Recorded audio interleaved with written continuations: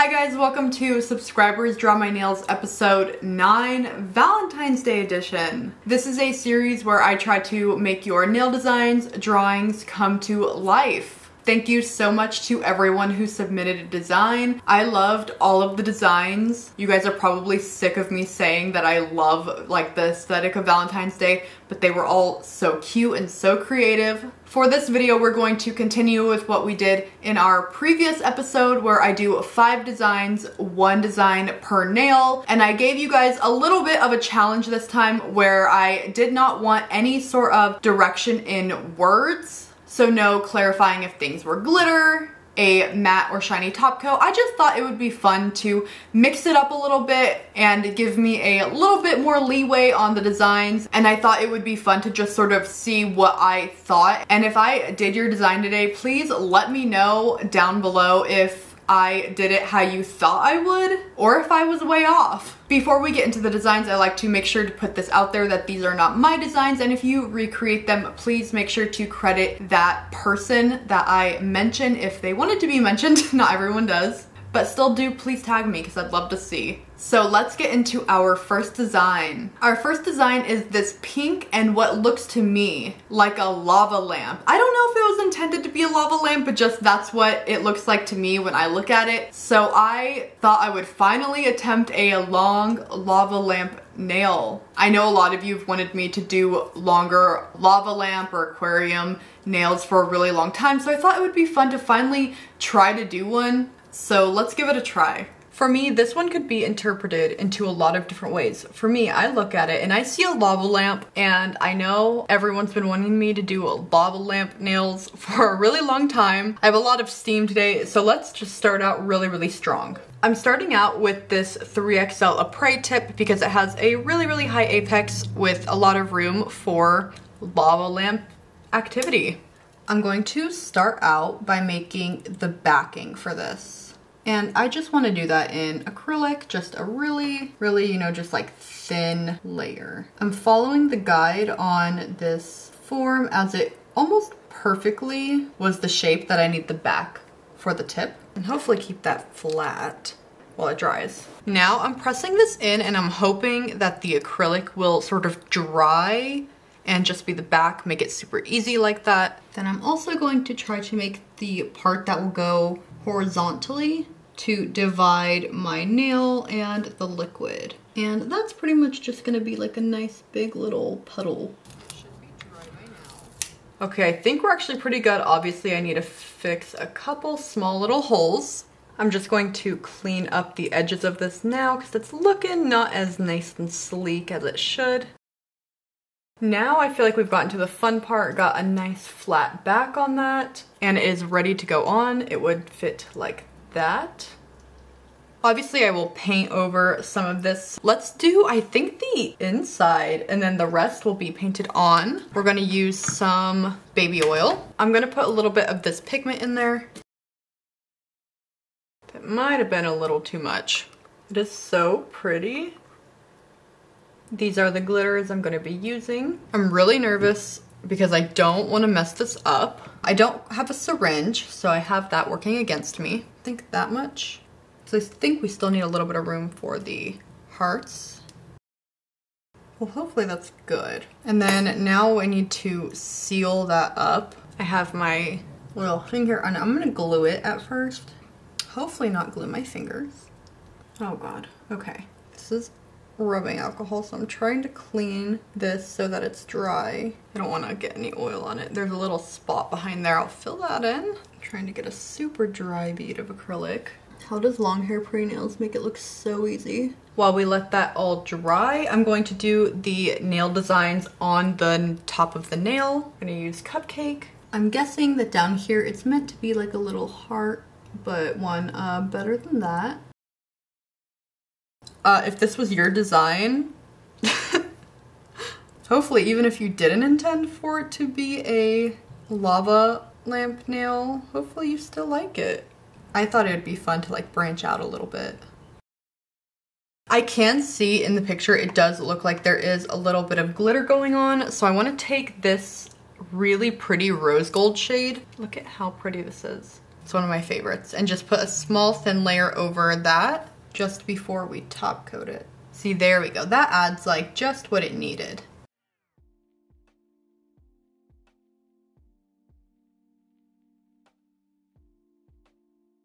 I'll do my final top coat now.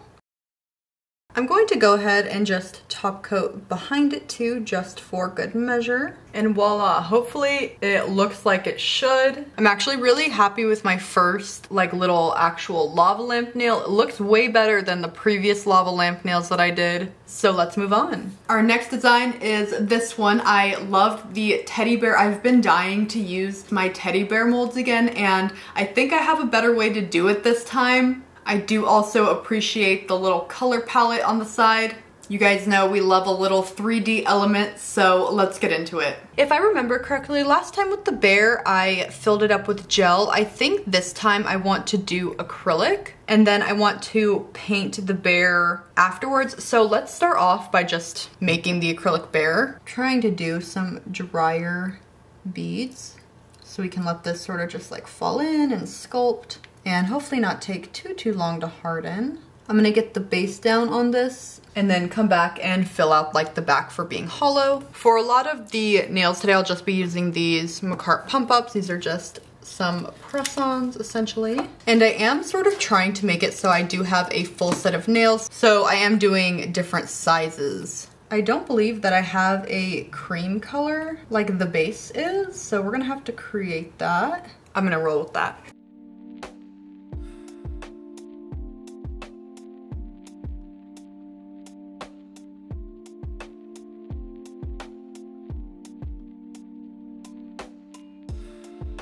Quick top coat before we just do the little bit of base nail art. I'm very glad that it's not too complicated. Hopefully I can do the roses. I've never attempted roses like that, or ever, I don't think. I'm most nervous for these roses, so I don't know how to even start. This gel doesn't look nearly as dark when it's spread a little bit thin like that. If you can't tell, I'm not really going back and like fixing any of these little roses or anything like that, since they are so abstract. I'm trying to not worry about them being perfect. I don't think that would be a good use of my time, if you know what I mean. Do they kind of just look like little swirls? Yeah, but it's we're just gonna roll with that. Just gonna add a couple little itty bitty hearts. Hopefully it's been enough time for the bear. Oh my gosh, it looks so good. Oh wait, am I missing its snout? I am missing its snout. No. Other than that, I think that actually looks really good, but you know it would be even smarter is if I did the acrylic in the base color of the red. So it's okay that we have to redo it. It's not always gonna go, and I'll try to make sure that I don't have any big air bubbles like that. So try two. I'm going to use, what is this? In Love from Anna Acrylics. Super deep color, and it might even work out better since these acrylics are super pigmented and a little bit more on the drier side. Hopefully it'll let us do it, you know, set it really quickly and whatever. Trying to just make sure I set it in everywhere. You're like, yeah, it's blurry, I cannot see. I have no idea what you're talking about. Here we are, sort of. I'm kind of just trying to push it all over and like push it down a little bit, make sure we're there and getting into all the crevices. I think we're good on that front. I'm just gonna try to like, in case there are any air bubbles. Oh yep, I saw one come up. Okay, hopefully that's better. Try number two. Whoa, look at how nice that looks. So much better. Again, I know the colors aren't gonna be exact. I think it's fine, but I'm very happy with how nice and like shiny that looks, very clean.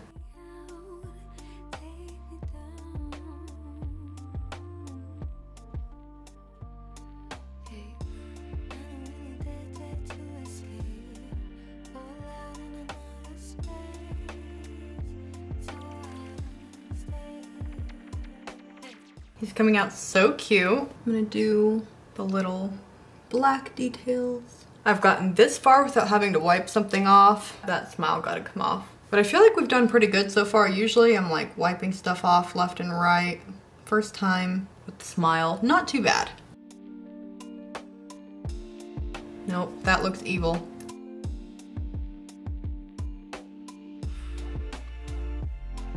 I'm going to try to put the literal smallest highlights in the eyes to try to make it look a little less, I don't know. Oh my gosh, you know what this looks I just had a flashback with one of my first real serious boyfriends. We had a really tumultuous, nope. We didn't have the best relationship. It was up and down a lot. It was not great. And we were arguing over the course of a Valentine's Day one year. And he gave me a bear that kind of looked like this. Kind of creepy, you know, whatnot, for Valentine's Day. It basically was like a little devil bear, and he gave it to me because he said that it reminded him of me. That's what this looks like. But the one in the picture looks really cute.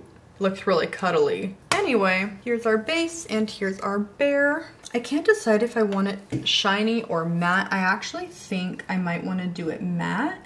I'm gonna take my matte top coat. And then I'm going to attach the bear with acrylic. And here we are. I actually love it. I've been wanting to use this bear mold again for a while, so I'm glad we got to do it. Let's move on now. Design number 3 comes from Taylor, and she created this box of chocolates design, which I thought was so cute.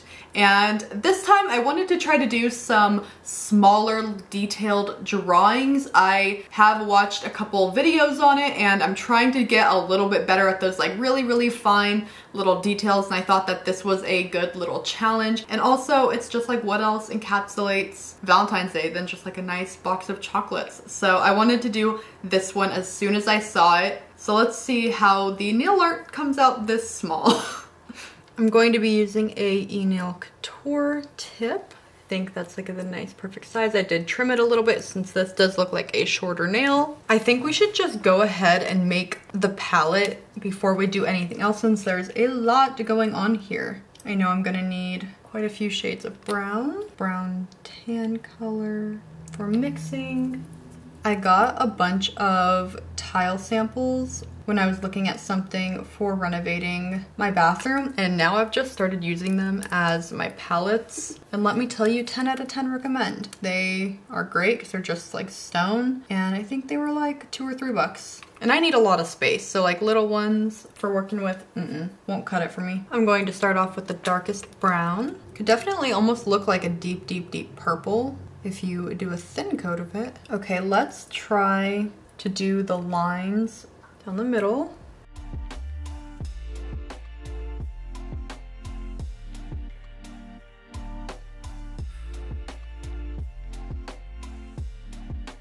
That was nerve-wracking. And there's also a super thin outline that I'm also going to do. There we go. Got our nice base on. Now a matte top coat, because we all know I'm gonna mess up and it's so much easier to wipe things off of a matte top coat and have all of our work underneath sealed in. I hope it's not too hard to see for you guys. Like, it is just dark on dark, you know? Okay, here we go. Let's really try to do a work smarter, not harder. So let's do all of the chocolates that are this shade. Then I think I need to mix a little bit of a lighter shade. I'm taking a little bit of creative liberty with the shapes for just how they're going to look a little bit, just to fill up the space a little bit more. And then I know I need a warmer version of this shade. Good thing we only need itty bitty teeny tiny amounts.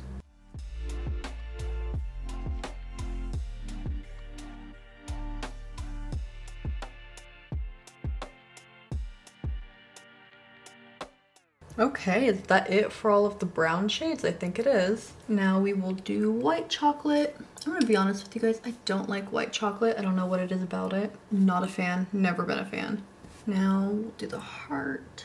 I haven't been doing like a second coat if it's not bright enough, but I will absolutely for this one. Otherwise you can't see it like at all.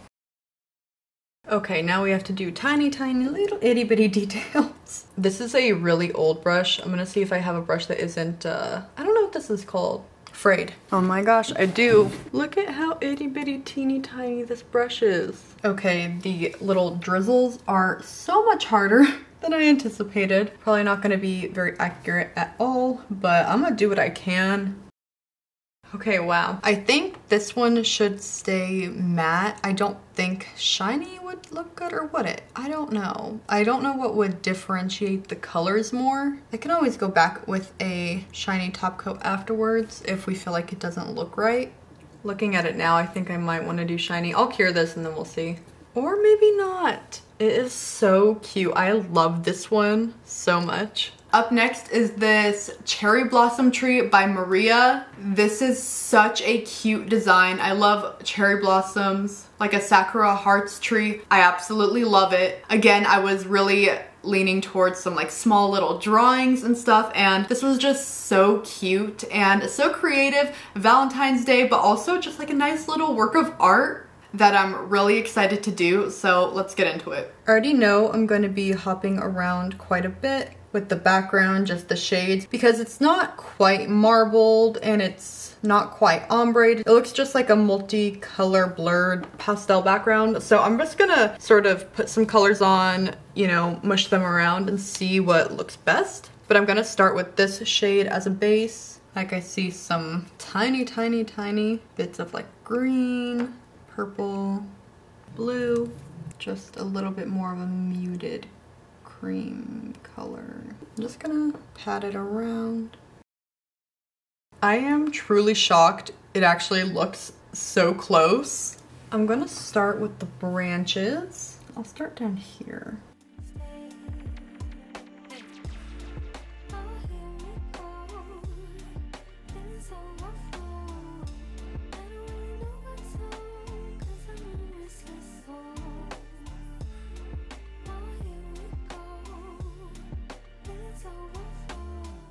Ooh, that's hard. I'm gonna cure that and then I think I'm gonna go over it again because it's looking a little bit too purpley. So I'm just gonna do that really quick. Now for the hearts. Hopefully not too hard with how itty bitty teeny tiny these are gonna be. I feel like that might be too light. I can't really see it. Okay, hopefully this will be better. I've gone ahead and done all the hearts and did a little bit of an outline on them like the drawing has, but it muddled it a little bit. I feel like it's a tiny bit hard to see, but honestly, this is so small that I felt like that might happen. So for the last thing, I'm going to go and just do little itty bitty, almost like dashes, almost like leaves in the distance. And I think this one should be shiny for sure. I absolutely love this one. Look at how beautiful it is. That's such a good idea. So cute. Our last design is from Art by Lila, and when I saw this, for some reason it made me think of that one design that I did with the 3D printed nails. That was so bad, and then this, just the blue, the eyelashes, it just made me think of it. So I don't think that she meant it like this, but to me I took this as a little personal challenge to try to redeem myself on that nail art because that was pretty bad. Looking at her page, she does amazing art and I think this is just her style, but for me, I saw it and I was like, I gotta try to kill that. So I don't know. It's really, really good, and it's gonna be really, really small since this is the pinky nail. So I don't know. Hopefully I'm able to do her proud, but we'll see. So for this nail, I'm going to spare you guys about 5 minutes of watching me make this, this, and this. Instead, I just decided to do the easy way now and just file a charm I already had. And this is what we will be using now because I felt like I was a kindergartner just doing random arts and crafts, and I don't think it was a good use of my time to try to make it from scratch. But I was using this bubblegum gel from eNail Couture. This stuff is really cool. It is eNail Couture's version of the gel that basically doesn't stick too much. Like you can see, it just like, kind of like if you were to poke slime, it just like won't stick. It is, however, a little bit stickier than the Vetsy version. If you watched that video, even though it was a little bit stickier, it was still really easy to work with while I was doing all of this. Also, look at how cute, it's like a little cauldron. I'm just gonna rub this in acetone now. Probably get the pink off, yep. Not worth it. I'm gonna rough this up a little bit, and I do believe we are going to have to make a custom color for this. To me, it looks like a diluted orange red, but not quite diluted with white, like diluted with like tan. Let's just see where this takes us. A little bit more salmon-y than I would think. I'm gonna add like the smallest little touch of yellow. Oh, that's not very small, that's okay. Okay, I think that's actually fine. So I'm gonna paint that and the sides.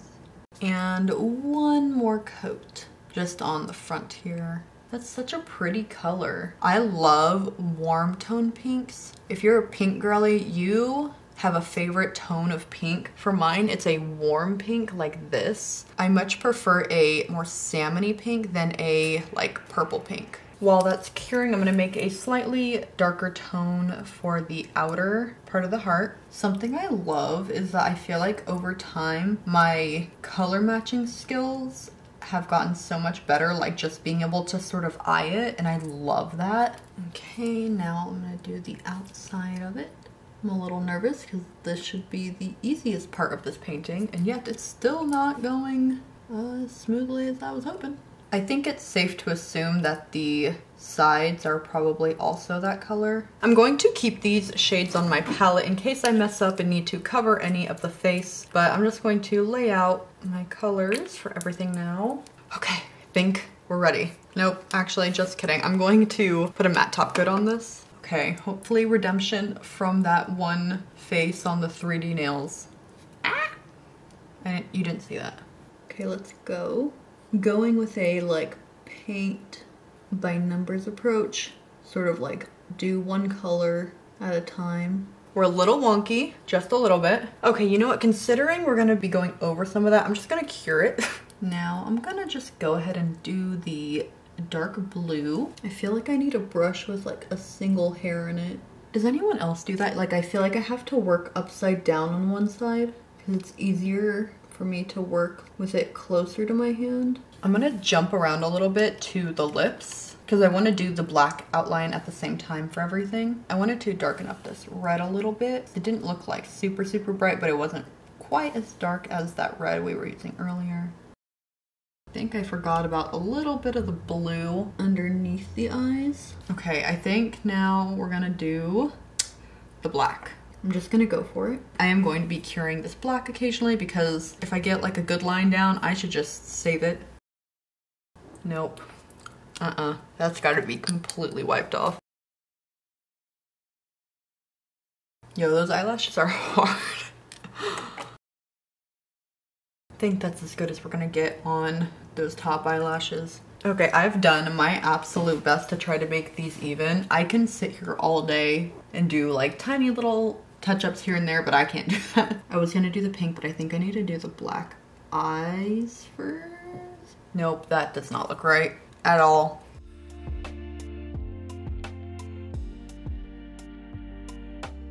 I almost forgot to do the black on the lips while we were at it.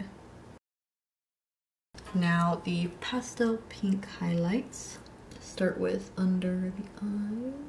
Oh, it's so hard to see because it's so light like the white is.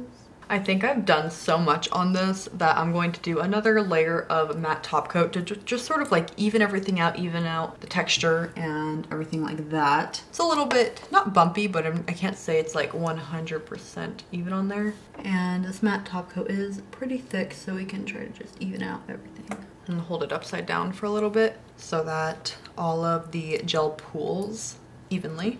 Okay, we'll try the eyes now. I feel like it's just gonna have a little bit of a harder time showing up on the black. We're nearing the end with this, so I'm just going to do a couple small like little touch-ups. I need to do this, I don't know what this would be, like a little blue scribble. Lastly, I will do some white highlights. I'm going to draw on the white highlights on this. I don't know if they were meant to be drawn on or not, but I think that it'll give it a nice feel. And it's pretty much done. Let's put a glossy top coat on this because it's very obvious it's supposed to be glossy. Mine definitely looks off-brand. Definitely not exactly. She kind of looks a little cross-eyed. That's okay. Probably by far one of the most difficult nail arts I've ever attempted, just it being so small and the drawing being so good and detailed. While that's curing, we should work on the nail itself. Second coat. And then, because why not, I'm just going to add in a little bit of a darker color on the side here. like it has in the drawing. I know that it's probably just to show like dimension and stuff, but I have a little bit of a darker color here. I might just add a little bit, you know, won't hurt. And I'm also going to draw the highlights on. And there it is. Thank you guys so much for watching. I hope you enjoyed this video. If you want me to continue to do subscribers draw my nails, please make sure to give this video a like. If you are wanting to submit a drawing, I will post the template at some point when I plan to do the next episode on Instagram, and I will usually highlight it on my story on my page, and I usually also post it here on my community tab on YouTube. Once again, if this was one of your designs, please let me know how I did and how close I was able to get it to what you had envisioned. I hope you guys have or had a great Valentine's Day if you celebrate it, or overall just have a really great February. Once again, thank you guys so much for watching, and I will hopefully see you next time. Bye!